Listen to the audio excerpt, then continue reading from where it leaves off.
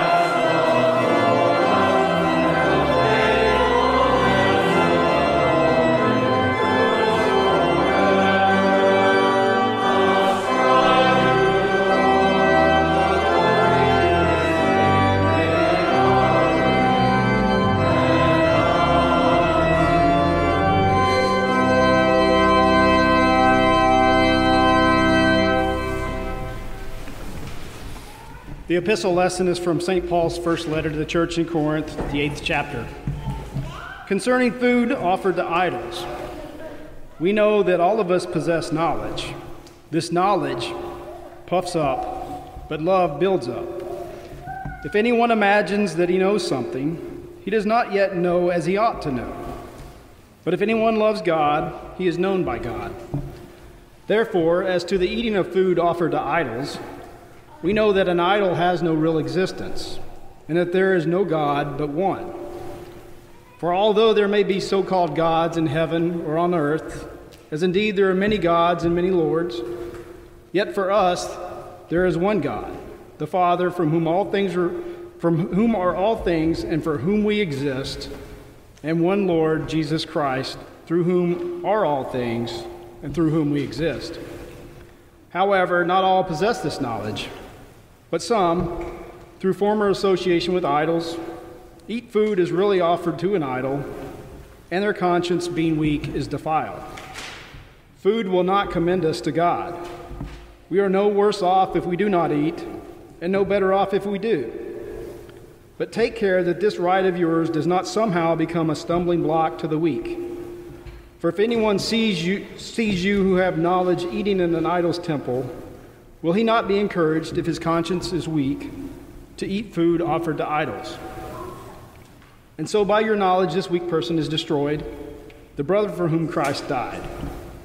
Thus, sinning against your brothers and wounding their conscience when it is weak, you sin against Christ. Therefore, if food makes my brother stumble, I will never eat meat, lest I make my brother stumble. This is the word of the Lord.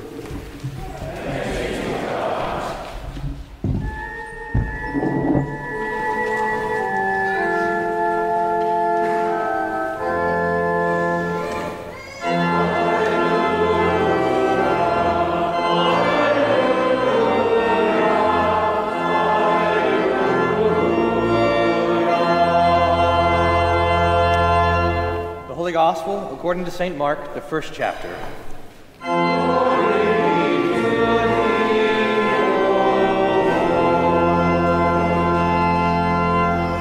They went into Capernaum, and immediately on the Sabbath Jesus entered the synagogue and was teaching. And they were astonished at his teaching, for he taught them as one who had authority, and not as the scribes. And immediately there was in their synagogue a man with an unclean spirit, and he cried out, "What have you to do with us, Jesus of Nazareth? Have you come to destroy us? I know who you are, the Holy One of God." But Jesus rebuked him, saying, "Be silent and come out of him." And the unclean spirit, convulsing him and crying out with a loud voice, came out of him. And they were all amazed, so that they questioned among themselves, saying, "What is this? A new teaching with authority? He commands even the unclean spirits, and they obey him." And at once his fame spread everywhere, throughout all the surrounding region of Galilee. This is the gospel of the Lord.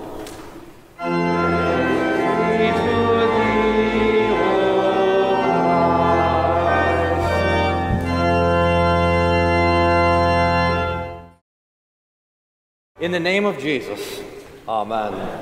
Dear Sydney, today we rejoice to welcome you to the fellowship of our Lord's altar, where He gives us His own body and blood for the forgiveness of all of our sins. What a delight for all of us to come to the Lord's Supper, where Jesus gives Himself to us, all of Himself to us. There's a question about the supper. I think it's a wonderful thing to think about, is what is the main thing in the supper? And we're tempted to think, well, surely the main thing in the supper is the body and the blood of Jesus. After all, what could be more precious than this? What could be more valuable than this? What could be more wonderful than this? That Jesus gives us His own body and blood. But Jesus gives us His body and blood as a pledge, so that we know how serious He is when He says, "for the forgiveness of sins." The gift of the body and blood is there in service to this promise that your sins are forgiven. That's what Jesus wants us to know more than anything else. That He loves us and that He forgives our sins. God be praised. Today, dear saints, I want to think about this text from the gospel lesson in the visit, Mark chapter 1, the visit of Jesus and the disciples to the synagogue in Capernaum. But it's the two other texts from Deuteronomy and from Corinthians are so important and foundational for the church. They're just texts that every Christian should be familiar with and should have a handle on. I just want to spend a couple of minutes on each text so that we pay attention to it. The first is Deuteronomy chapter 18. Remember Deuteronomy, the last book of Moses? Moses is preaching to the people before they go and cross over to the promised land. Moses himself was not able to cross over because of his disobedience, striking the rock instead of speaking to it. When we read the books of Moses, well, maybe let me take a half step back. The Old Testament is a book about Jesus. And the Old Testament is a book about Jesus in three ways. Number one, it promises Jesus. Genesis 3:15, the seed of the woman will crush the head of the serpent. Or the Lord to Abraham about 5 times, in your seed all the nations will be blessed. And that seed promise is from Isaac to Jacob and to Judah. The scepter will not depart from Judah until the Messiah has come. That Jesus would be born of a virgin, that he'll be born in Bethlehem, that he will bear our sins and carry our iniquities. In other words, the Lord is promised to us by direct promise, number one. Number two, the Lord is pictured for us in all sorts of ways. The Passover lamb is a beautiful picture, or the lamb of sacrifice, or all of the sacrifices. The priesthood is a picture of Jesus' work of prayer. The temple itself is a picture of Jesus' body and his ministry in the heavenly tabernacle. The flood, Peter tells us, is a picture of baptism. The manna from heaven is a picture of the incarnation of our Lord Jesus. All of these ways Jesus is pictured in the Old Testament. And then third, and maybe most importantly, Jesus is there. When the Lord is in the burning bush, when the angel of the Lord is preaching to Joshua, when the word of the Lord comes to the prophets, or when the Lord is walking in the cool of the day, that's Jesus there. So Jesus is there promised, he's there by picture, he's there by his own person. But when we read through, and this is sort of an amazing thing, when we read through the writings of Moses, Exodus, Leviticus, Numbers, and Deuteronomy, there's surprisingly few promises of Jesus, direct promises of Jesus. That's why when we're reading through those and we get to this chapter, Deuteronomy 18:18, it's easy to remember. You only have to remember one number, 18 twice. Deuteronomy 18:18. And the Lord says there, I will raise up for them a prophet like you from among their brothers, and I will put my words in his mouth, and he shall speak them to me. He shall speak all that I command him. We should underline that verse with our gold highlighter because it's one of the very few, maybe the one place where Moses gives a direct promise of Jesus. And how do we know it's talking about Jesus? Because God the Father quotes this verse whenever he talks in the New Testament. At the baptism of Jesus, my beloved Son, whom I love, listen to him. At the transfiguration, my Son who I love, hear him. God be praised. This is one of those key verses that we just want to have ready in our study of the Scripture. The same thing is true of the epistle lesson from 1 Corinthians chapter 8. It's just one of those verses that we want to be meditating on because it's so fantastically practical. Here was the situation. In the pagan world, they would connect the pagan altar and the butcher shop next to each other. You didn't want to just butcher the animal and not be able to eat it. So they would go and offer the animal to the pagan gods, and then they would butcher him up and sell it. And this became a scandal in Corinth. Can a Christian eat pagan meat that was offered to the idol? Paul says, yeah, idols are nothing. There's one God, the Father, one Lord Jesus Christ, through whom all things are, for whom we exist. We don't need to. The idols, the demons are empty. They're nothing. There is only one God. So the Christian is free to eat this meat. But, Paul says, some are weak and troubled in their conscience, and for their sake, we refrain from eating meat. Paul says, I'd rather eat no meat for the rest of my life than trouble the conscience of my brother or sister in Christ. So that the Lord has set us free. This is the point. The Lord has set us free. But we do not use our freedom as a cloak for vice, nor do we in our freedom cause one another to stumble. We are bound to the other's conscience. Now that's frustrating, but it's true. Your life is not for yourself. We don't live for ourselves. We live for the Lord, and we live for our neighbor, especially for our Christian neighbor. We have to give concern to their conscience. St. Paul says it like this: thus, sinning against your brother and wounding their conscience when it is weak, you sin against Christ. Therefore, if food makes my brother stumble, I'll never eat meat, lest I make my brother stumble.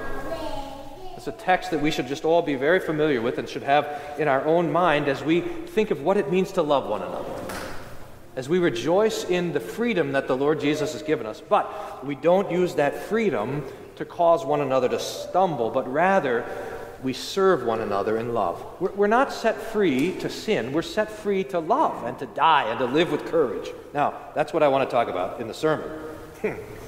So let's get started. 3 points. I want to title this sermon, how about this? Maybe I'll just tell you the title, that's almost enough. The title of the sermon is this: Obedient Demons. Obedient Demons. Now, isn't that amazing? Here Jesus comes into the synagogue in Capernaum, and there's a man, demonized man, and Jesus says, leave him alone, and he shudders, and he leaves him alone, and the demon, the text says, obeys Jesus. We'll talk about it in these 3 ways. 1, Jesus fights for us against the devil. 2, Jesus wins the fight. 3, Jesus gives us this victory in our baptism. First, Jesus fights for us against the devil. We have to realize that salvation is a battle. The Lord is fighting for us, and in that fight for us, He's fighting against our enemies. Christians are bound. Christians are captives. Christians are held in the bondage to sin, as Jesus says. Whoever commits a sin is a slave to sin. And Christians are naturally, according to the flesh, captive also to death and to the fear of death. St. Paul says in Hebrews chapter 2 that we are held captive to the devil by the fear of death. So sin, death, and the devil are holding us captives, but Jesus comes to set us free. The picture that Jesus preaches is the picture of the strong man. You remember the strong man? The strong man sits and he holds all this stuff and he's all in peace, but then a stronger one comes and ties up the strong man and throws him down, and the stronger one loots the castle. That's the picture that Jesus tells about how he comes to attack the devil. It is amazing to us that the very first time the gospel is preached, it's not preached to people, it's not preached to sinners, it's preached to the devil himself. When the Lord in the garden says to the devil, her seed will crush your head as you crush his heel.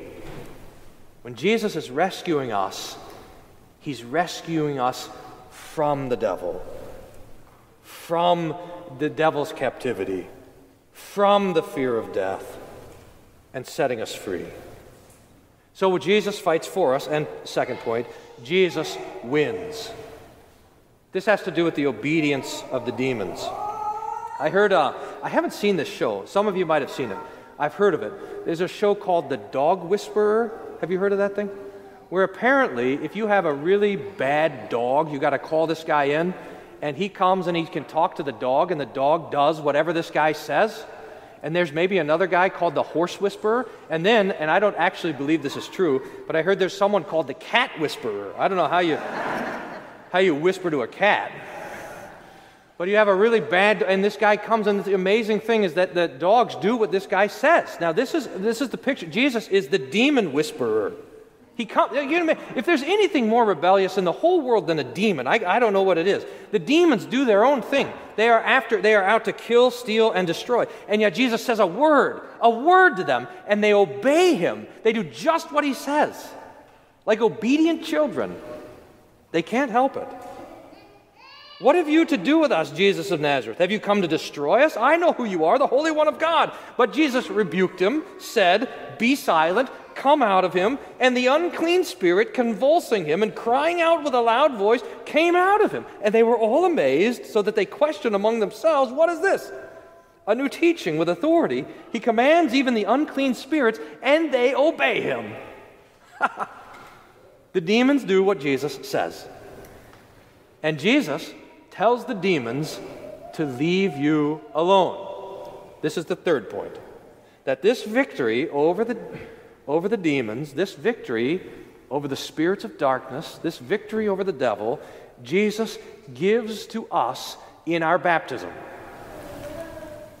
Maybe most explicitly we see this in the old baptismal rite that Luther appended to the Catechism. It has a minor exorcism at the beginning of it.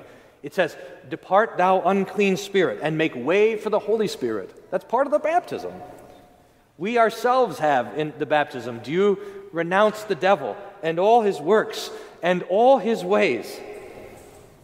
In baptism, in your baptism, the Lord Jesus Christ is delivering you from sin, death, and the devil. Delivering you from the fear of death. Delivering you from the thing that is the most dangerous of all, your own sin and the consequence of it. He brings it all to us freely. Beautiful. I was talking this week to a doctor, and he said, "Brian, you wouldn't believe how my patients are coming to me, every one of them, and saying, 'Hey, can you get me the vaccine? Can you get me in there to get the vaccine? Well, can you bend the rules just a little bit for me to get me in there?'" And he said to me, "If only people were clamoring for Jesus as they were clamoring for the vaccine, we wouldn't have any problems." Now, I want to think about this, because this is not to say anything bad about the vaccine. We thank God for medicine. In fact, sometimes we have to take medicine that we don't want to take, and people have said, "Pastor, is this like you're taking medicine for depression and stuff like this?" And we say, "Is this right, and is this good?" And we understand that medicine comes as a gift from God as daily bread. Give us this day our daily bread. One of the things included in that is good doctors and good medicine. So we give thanks to God for it. But in the midst of a crisis, what it starts to expose is, what are we really afraid of, and what are we trusting in? You can take the vaccine, that's fine, but you cannot put your trust in it. You can try to do what you can to avoid death, but you cannot be afraid of it. That's idolatry. That's idolatry. We are set free from the fear of death, and our trust is in Christ, in Him alone. Our life is in His hands. He's numbered the hairs on our head, and He's numbered our days. He knows when we live and when we die, according to His will and in His timing, and so we seek after Him. The most dangerous thing in the world is not getting sick. The most dangerous thing in the world is standing before the judgment of God, holding in your hands your sin. This conversation with the doctor reminded me of this passage from the Large Catechism. This is Luther talking about baptism. Let me read it to you. Luther says, "Suppose there were a physician who had such skill that the people that he treated wouldn't die. Or, even if they did die, that he would afterwards heal them and they would live forever." Just think about that doctor, how the world would snow and rain money upon him. True. Luther says, because of the pressing crowd of rich men, nobody else could get in to see him. But now, here in baptism, there is brought free to every person's door just such a priceless medicine, which swallows up death and saves the lives of all people. God be praised. Thus we appreciate and use baptism rightly and draw strength and comfort from it. You've already been vaccinated against the worst disease of all, sin. And death for you is no death at all, but to close your eyes and to open them to see the face of Jesus. I'm not saying that we shouldn't be careful. I am saying this: you have nothing to be afraid of. You belong to Jesus. The demons cannot frighten you. The grave cannot frighten you. Sickness, poverty, pain, these cannot frighten you. You belong to Jesus, and He belongs to you. So rejoice. The one who commands even the unclean spirits, and they obey Him, that same one is with you. And He's promised that He will never leave you or forsake you. But He will be with you always, always, even to the end of the age. God be praised. Amen. The peace of God, which passes all understanding, guard your hearts and minds through Jesus Christ our Lord. Amen.